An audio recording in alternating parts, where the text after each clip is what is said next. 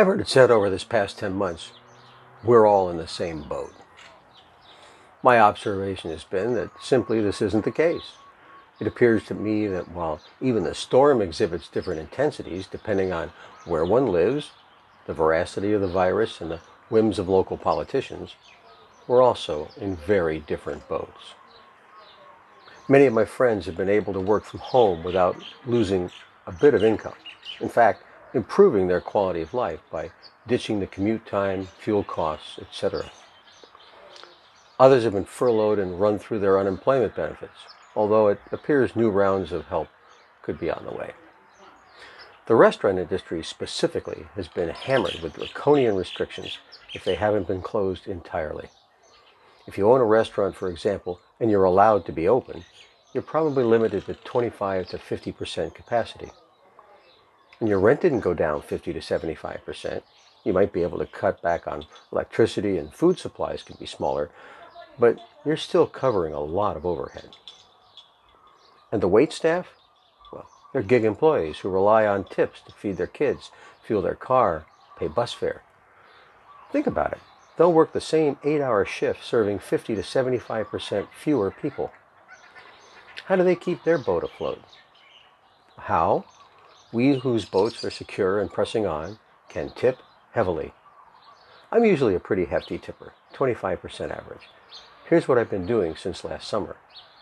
In my hometown of Webster Groves, Missouri, there are 5 or 6 small independent restaurants that we frequent on a fairly regular basis. I don't remember where I heard it last spring, but the idea struck me as both gracious and useful all at the same time.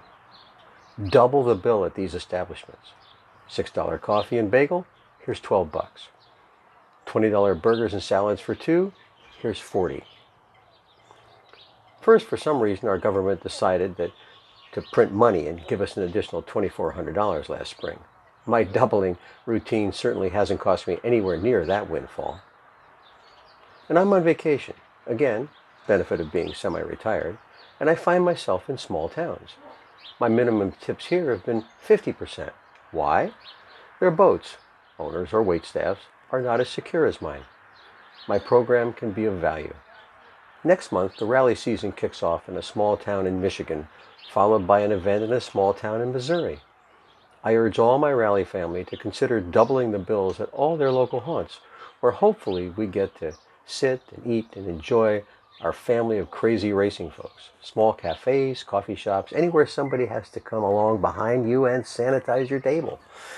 I believe if you can afford a national rally weekend, you can afford to leave an extra $50 to $100 in town. You might ask, who gets the money? The owner or the waitstaff? I would say, what difference does it make? Both of their boats are being tossed about. For this argument, it appears they can be in the same boat. And while I'm at it, hire a local musician. Think about what they've lost. It's Kim, and this is another moment of clarity.